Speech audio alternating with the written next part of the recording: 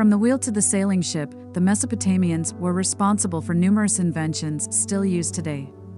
Ancient Mesopotamia was a powerhouse of agriculture and trade, giving rise to some of the most powerful empires and kingdoms the world has ever seen. During the 3rd and 2nd centuries BC, a great number of inventions emerged from Mesopotamian civilization, many of them among the most important developments in human history. Ancient Mesopotamia was home to some of the world's first formal civilizations and cities formed by the Sumerian people, who controlled most of the region. This gave rise to a series of rulers and empires, some more infamous than others, including Gilgamesh, Sargon and the Akkadians, the Babylonians and the Assyrians. Throughout this time, Mesopotamia became a tremendous producer of art, literature, religion, and many other scientific and cultural activities. During the 3rd and 2nd centuries BC, a large number of inventions emerged from Mesopotamian civilization. Welcome to the Myths and Curiosities channel. Already like it, subscribe to the channel, and activate the bell so you don't miss any notifications. 10. Bricks. The Mesopotamians were the first to mass-produce bricks, which allowed them to build the greatest civilization the world has ever seen. The earliest examples of this Mesopotamian invention date back to the 700 BC, when the people of what is now northern Iraq formed settlements with buildings constructed of hand-molded, sun-dried clay blocks.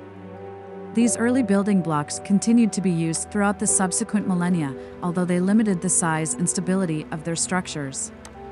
Thousands of years later, in the middle of the 1st millennium BC, kilns came into use as a means of mass producing much stronger and more uniform bricks.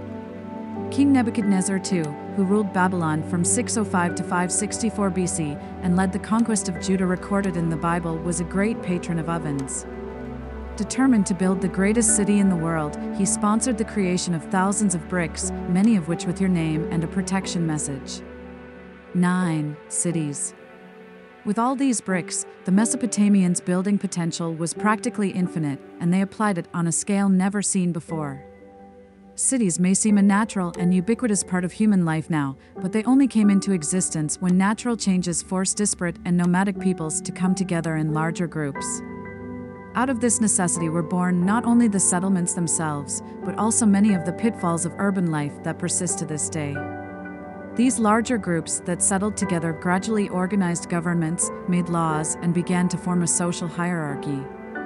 The cities themselves became more than just clusters of houses, building temples, public gardens, trading places, and administrative centers, with the surrounding land used primarily for agriculture to provide food for the inhabitants.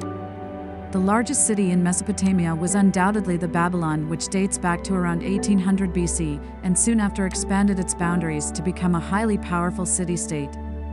It is perhaps most famous for its hanging gardens, built by Nebuchadnezzar II for his wife, who was one of the 7 wonders of the ancient world. 8. Beer. From written records.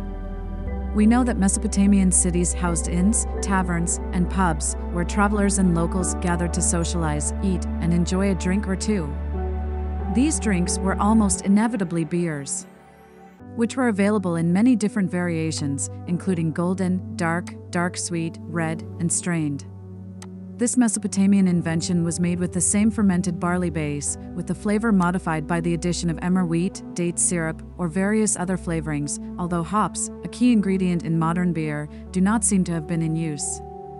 In fact, the earliest evidence of beer comes from a 6,000-year-old Mesopotamian tablet, which shows revelers drinking from a large barrel with long straws. There are ongoing debates about the alcohol content of ancient beer, but the drink certainly made Mesopotamians happy. It was consumed at religious feasts, public ceremonies, and private parties, honored in songs and poems, and even used for pay workers' salary.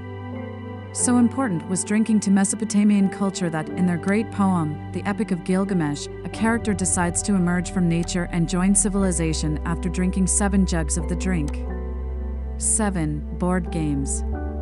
To provide some entertainment while enjoying their brews, the Mesopotamians created a number of new leisure activities, including drinking games, dancing and musical performances, and board games. Evidence of the latter was found in the 1920s, when a British archaeologist named Sir Leonard Woolley unearthed several well-preserved examples of an ancient board game in some Mesopotamian tombs. Made in the middle of the 3rd millennium BC, the royal game of Ur is considered the world's first strategic board game. It was played by 2 players, who raced to get their chips to the end of a course, moving them each time they rolled the dice and trying to catch each other's pieces falling on the same square. The game proved so popular that examples have been discovered as far away as Crete and Sri Lanka, and it is believed that the royal game of Ur continued to be played throughout antiquity, eventually developing into a primitive form of backgammon. 6. Sail. Early rafts and floating vessels formed the main methods of transportation and travel, but it was the Mesopotamians who revolutionized water travel by inventing sails. Since humans move around the world, but it was the Mesopotamians who revolutionized water travel by inventing sails.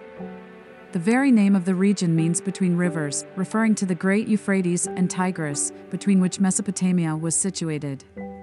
The importance of these arterial routes meant that it was in the Mesopotamians' interest to find a way to navigate them quickly and efficiently.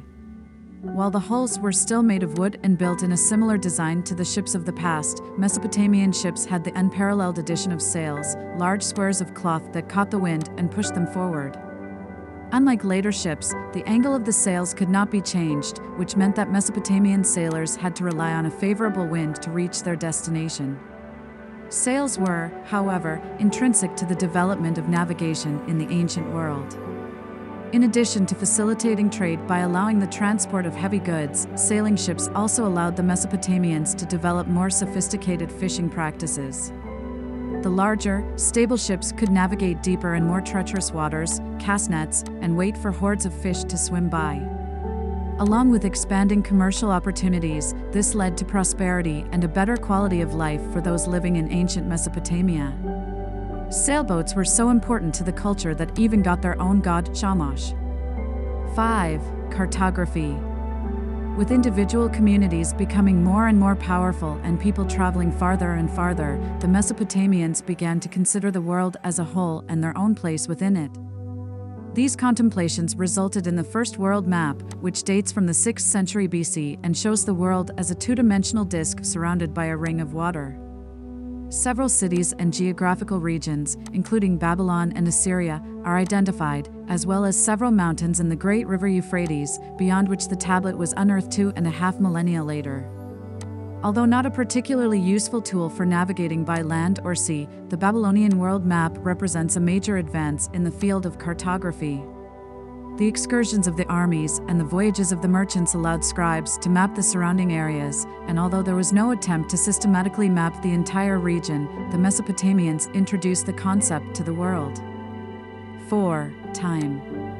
After they figured out how to capture and convey the concept of space, the Mesopotamians moved on to time.